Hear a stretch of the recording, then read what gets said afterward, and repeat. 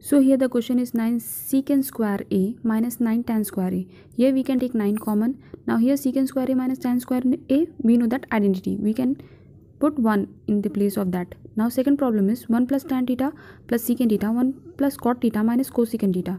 Here we can write tan as sin by cos and secant 1 by cos. Cot cos by sin and cosecant 1 by sin theta. Okay, by using the formulas.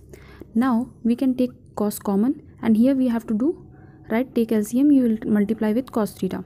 Here also you have to multiply with sin, cross multiplication. Okay, after taking LCM you will get this answer. Now here you can see multiplication sign is there, you can multiply the denominators, and here in the numerator cos theta plus sin theta, so it is in the form of a plus b into a minus b. In the place of a we are having cos theta plus sin theta, and in the place of b we are having 1. So we can write cos theta plus sin theta whole square minus 1 square, denominator as it is. Now a plus b whole square formula we are using, a square plus b square minus plus 2ab minus 1.